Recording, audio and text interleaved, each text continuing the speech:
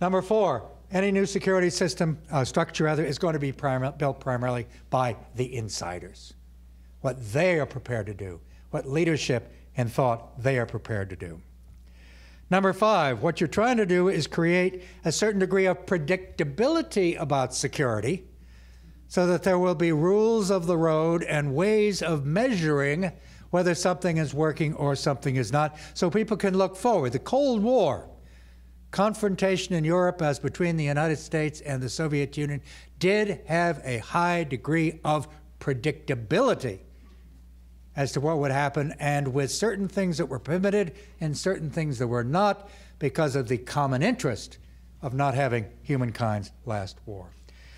This system, this security structure, can also provide a firebreak to prevent stresses and tensions from lapping over into open conflict. And finally, as a goal, it has to find a way to deal ultimately with the realities of regional societies, governments, histories, and relations among these countries, and that is undoubtedly the toughest of all. Now, what are the major requirements of such a structure? Number 1, we have to get the Iraq endgame right and figure out what afterwards, as has already been mentioned, what role that Iraq will play in a broader security structure. A lot of countries are still wondering, what about the Iraq in the future? Number 2 is Iran.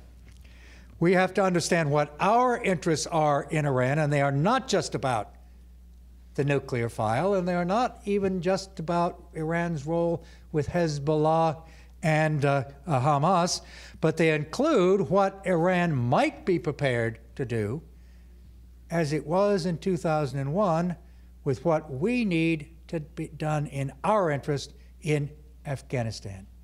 And the same can be said about Iraq. We need to think in a broader framework with regard to Iran. And we also have to consider what its minimal and acceptable interests might be to be part of being willing to play in a security structure rather than to be a spoiler. I would argue, at least up until this administration's beginning, we have played it dead wrong.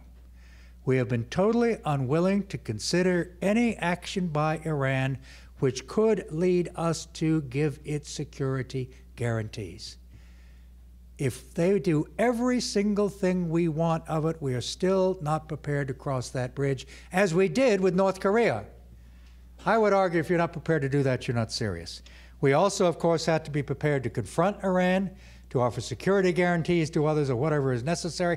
And yes, I think to do an awful lot to stop it from getting the bomb. I think we could probably have deterrence, but that's the world in which I don't want to live.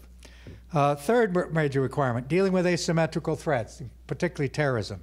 Number 4, providing regional reassurance. Number 5, yes, we also have to deal with the Arab-Israeli conflict, and particularly the relations between Israel and the Palestinians, if only to gain support from Arab states in what we need to get done, and from European states. And yes, we need to deal with regional tensions and conflicts and to account for external actors. Now, potential models and partners. I'm going to give it in shorthand. Potential, and these all have to be assessed. Potential NATO involvement, Istanbul Cooperation Initiative, or NATO model, Partnership for Peace. United European Union involvement, or a European Union model. A conference of security and cooperation in the Persian Gulf.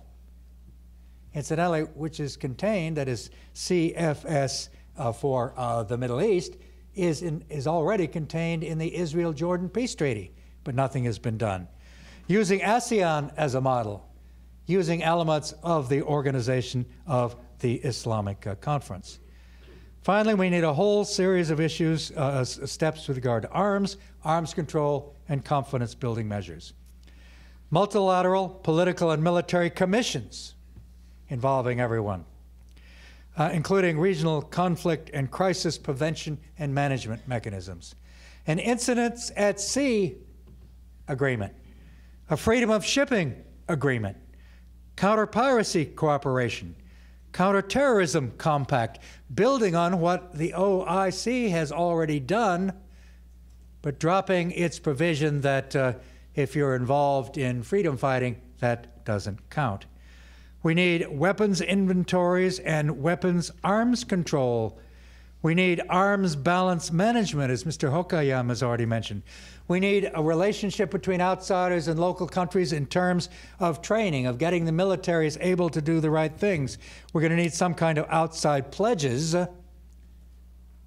guarantees of last resort, and an awful lot of non-military cooperation. I've just outlined a few elements, but they are things that I think in the U.S. self-interest can, if we begin down this road, could in time lead to circumstances in which we will be able to meet our requirements at lowered risks in terms of blood, treasure, and opportunity costs. Thank you.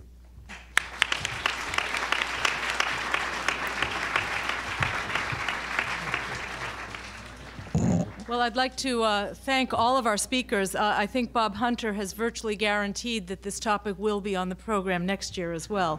He's given us a lot to think about. I've got questions that really cover a wonderful range of topics. I'm going to start out with a kind of public events or a current affairs question. And I think perhaps, Emile, you're the one who mentioned it, so I wonder if there's more you could say about the bombings and airstrikes between Saudi Arabia and Yemen. How will it disturb the region? And how much attention should we as the United States or as outsiders be giving to this conflict? Could you say a few words about that? Yeah. Sure. First, the Saudi incursion into Yemen is a response to what's happening there, and actually the failure of preventative diplomacy and other efforts to convince the Yemeni government to actually get its act together and do a better job at it. For the moment, I mean, it's really dominating the airwaves from what I see in the Middle East. People are, you know, sometimes not very convinced by Saudi claims of Iranian interference. I tend to think that they may well be Iranian involvement there, maybe not as big as it is. Sorry, I'm Lebanese, and I tend to think that the Iranians have a hand in many of the... I don't disagree. The question is whether there is a political plan that accompanies the Saudi incursion. And for the moment, we haven't seen that coming from Saudi Arabia. What are the objectives? How much are they coordinating with the Yemeni government? These are the questions we have in mind. Crushing the insurgency altogether seems to me pretty unfeasible. I mean, we've seen insurgencies elsewhere prosper, and the US knows that. Will it have an immediate disastrous effect on regional security? I don't think so. I think it's still contained. Yemen is still pretty isolated geographically, that you don't have to worry about anything at a regional level soon. But the assistant interior minister in Saudi Arabia was targeted by someone who was living in Yemen. So you have to think about the other consequences. Mm-hmm.